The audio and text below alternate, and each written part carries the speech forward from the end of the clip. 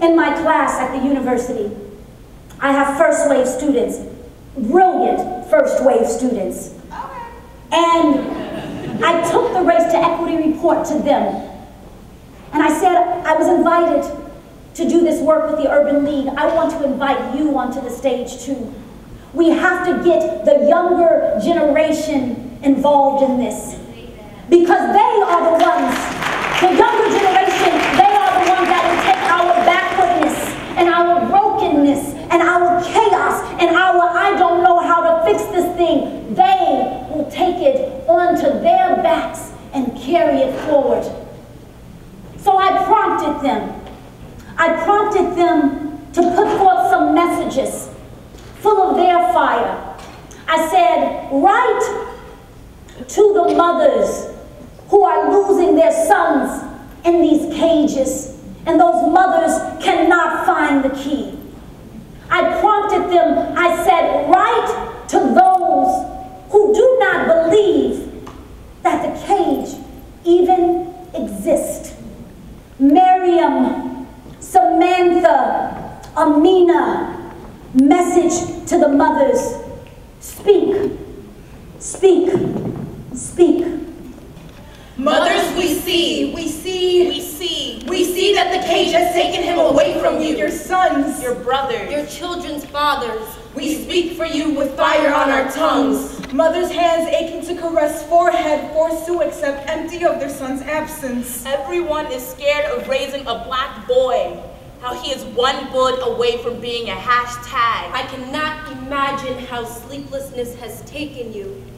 Kept you up at night wondering how much of you remains a mother when child is too hungry, or too poor, or too locked up, or too far below the pavement to be considered more than just a number. You see how everyone wants to be like him but not look like him, of how magical his hands are, how cops see a gun in those hands from just a brush, or wallet, or ID, or his palms. His hands up are not enough. Mothers' eyes aging from watching their seeds so carefully cultivated, prematurely cut, plucked like weeds. The need for salvation is thick. But rosary beads cannot account for so many lives lost to walls and bars and streets, makeshift graveyards. The moon has hosted many a night of tired souls wrapped in exhausted prayers. Gospel hymns need new updates. Jesucristo is no longer the only son that has been sacrificed. Blood has dripped from crowns of presumed social predisposition. Mothers no longer marry. Mothers carry tears and palms pressed for prayers. Prayers pressed in palms like secrets. Prayers the only thing that these hands have the strength to carry. Prayers tucked into the whistling corners of wombs that ache too loudly from nostalgia of a time when their occupants were more than human before the tide swept us away with the wreckage of sin and called it collateral. Prayers left unanswered. Prayers buried somewhere deep beneath where I stand. Because see, mothers never rest, even when God does. They say we become a product of our own undoing.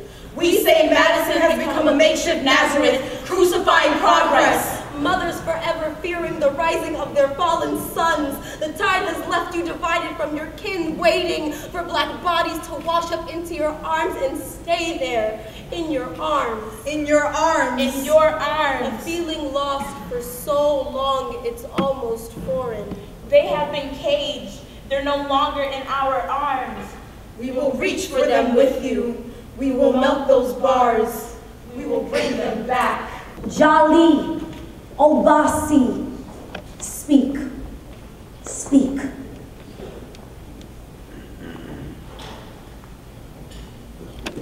We, glued together shards of war-torn self-esteems.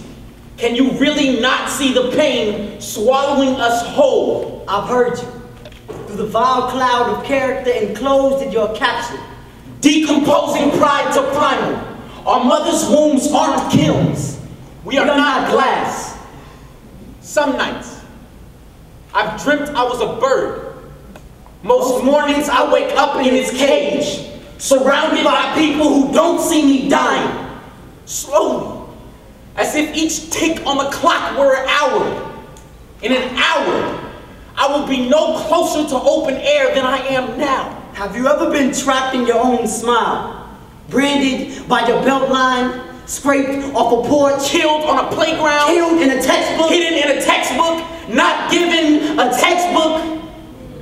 To most, I am ghost. And I don't know if they can't see my soul burning. Can't see my soul. Or if they don't want to. Or if they don't want to. But I'm melting nonetheless. Do you even remember the bourbon? How it steamed your flesh to a fight you drank an ocean by night. Engulfed a village hall through the blurriest of eyes. We know what you're getting at. And I offer no peace in our crossings. You burned that bridge long ago. I can smell my roasting spirit wafting on the passing breeze. See my ancestors dangling from branches like auburn leaves at autumn's peak. Hear the righteous screams and chants of my grandmother as she marched through Jim Crow-infested soil for equality. And the battle cries of my grandfather as he marched through blood-bathed jungles for citizenship. Crammed into cages for centuries, unequal and subhuman. Behind the rusted wire fence, I found the whiz card. And I thought about how many meals could be on it, how long it would take Daddy to reach her, who would lend a hand if we hung with our demons. Who would reach us? Who would call? How long would she shake and rattle in hunger like a black boy bird? But she'll probably eat before me tonight. As my ribs fold like praying hands, I ask you. And I'm not ready to be the first to tell you this. But yes, I've heard you. There is no room for not believing the cage exists in my hood. Our reality is bullet shells and hollow Dorito bags littering Godmother's front lawn. Black carcasses dropping the pavement down the street. Crack fiends selling their soul for artificial gold on pothole-ridden concrete. There is nothing concrete in this reality but suffering. And no one suffers here but those of brittle bones who bear the skin of shadows. And even our shadows are afraid to break this cycle. And cycles, like bones, don't break unless we force them to. Force the cage to break.